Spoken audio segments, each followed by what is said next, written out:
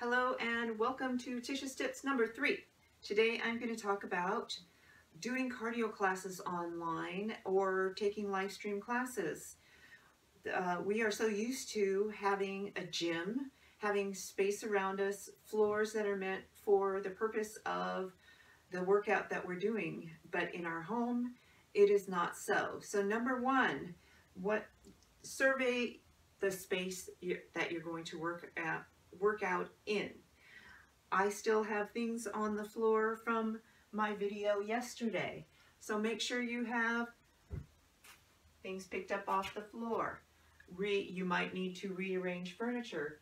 I have my luggage that I keep out as a reminder that although my trip to Italy was canceled for this spring, I know that eventually I'll be traveling again, so I keep my luggage out as a hopeful reminder. Cleared those out of my space.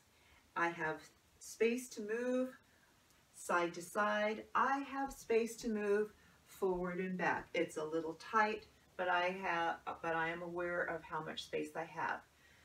I absolutely love this carpet that I'm on, but it is an area rug, which means as I move on and off of it, it can shift. I can catch a toe or a heel, and it could cause a tripping hazard.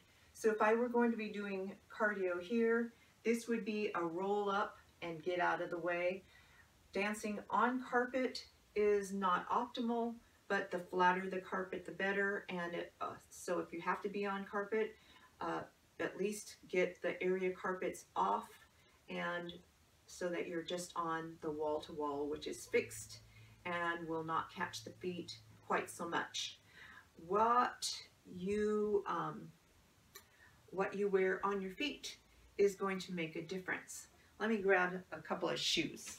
So most of my shoes are meant for dance fitness. So you'll notice they have this and not a ton of tread. If you've got a lot of tread on the bottom of your shoe, it's not going to be optimal for dancing on a carpet. It's not optimal for dancing, period. So either wear a different shoe that has a flatter surface. So you'll notice this one, even though, can you see that one? Even though this one has the pivot spot, it has a lot more tread. So I would wear a flatter tread for working on carpet as opposed to this one. This one catches a bit more. The other option are the little dance socks that you can wear that go over your shoe and help to release some of that tread. If you have no big issues with dancing in bare feet, go ahead, that's up to you. But if you are doing something that's higher intensity, or you do a dance style that involves a lot of hopping and jumping and very ballistic movement, then again, you might want a shoe. Today, I wore very bright socks because I want you to be able to see my feet as I demonstrate just a couple of things. Number one, changing directions, especially on carpet. The carpet is going to tend to want to catch your feet, and so when you try to change directions, you can be creating a lot of torque for ankles, knees, hips, all the way through your back. To prevent that, I'll turn the other way, and this is going to be really exaggerated. You don't need to get your heels up as high as I am going to show. I just want to demonstrate so you can definitely see it. You're moving one direction, stop. I'm going to change, go back the other way, heels up, pivot, change. Up, pivot, change. Up, pivot, change. This is a change of direction. Change, change, change, change. A very popular move that we do in cumbia is called the machete in Zumba, which you pivot to the front, you come to the center, you pivot to the back. I, on carpet, often will demonstrate this with my heel way up and exaggerate that so people can see that they need to release their foot, their heel off the floor, because that is definitely a pivot. As you emulate chopping down the sugar cane. Turns hopefully are minimized, but if turns just are not working out great for you, leave the turns out. They're pretty optional. Keep your knees soft as you're working out, and keep your core engaged, as I already talked about, in Tish's tips number 1 and 2. And here I am talking about it again in number 3. So you know that's really important. For dance fitness, we do a lot of contractions,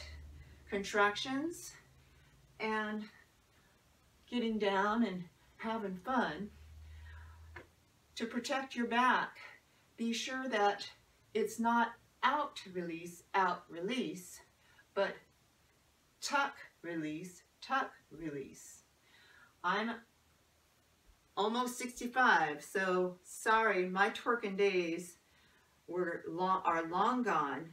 However, I can still have fun by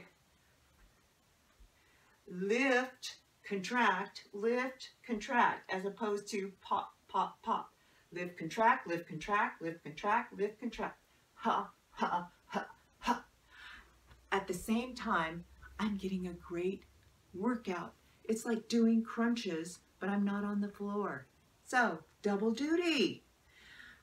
Protecting my back, getting a cardio workout, and getting a nav workout at the same time. I hope that helps so that you can continue to have fun. There are so many cardio styles out, and there are so many people offering different online content. As I said before, if it's not live, watch the video first and then join in. If it's live, take these tips to heart. Make sure you've got plenty of space to move in. Know what kind of flooring that you are working on, and watch out for things that are on the floor. Remove those obstacles. But if you're like me, I've got a cat, I've got a dog, and sometimes I've got grandchildren running around as I'm working out. You got to be aware of those little things moving around you.